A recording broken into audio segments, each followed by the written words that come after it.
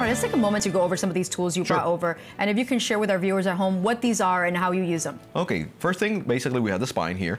So let's say that we have a fracture of the L2 vertebra, which is this bone here. So we have 5, 4, 3, L2.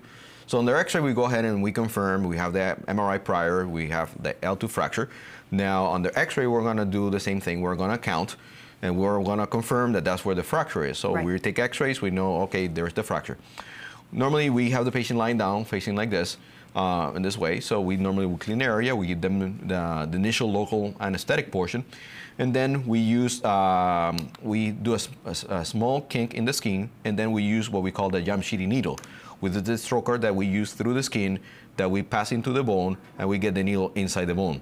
Once we have the needle inside the bone, what we do is that we remove this part here, okay, and we go ahead and we kind of, basically will be something here. This will be the needle. So we go ahead and we scrape a little bit of the bone out. So this will be the curette. So normally we want to create a channel inside the bone where we're going to put the balloon, which I'm going to show afterwards, and then eventually that's where the cement will go through. So we go ahead and we put the balloon. So basically the balloon is something like this. We go ahead and put it through the needle inside the bone, right? So this is basically going inside.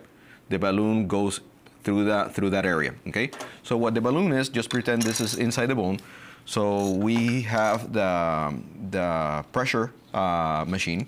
So we start giving them some, and you can see how the balloons start inflating. Yes. Okay, so that balloon, which is inside the bone itself, I don't know if the viewers can see it, what it's doing is that it's reducing the fracture. Yes, you see the bone right there? You can see it here. I cannot deflate it back quickly so people can view it. So that's the balloon that is being deflated. Wow. Okay, the needle is inside here, inside the bone, okay? And will be, this is the balloon inside the bone itself, how it looks. Right there. Right there, okay? So then through the needle itself, we go ahead and inject the cement. So that will be in and out, 15 to 20 minutes, the whole procedure.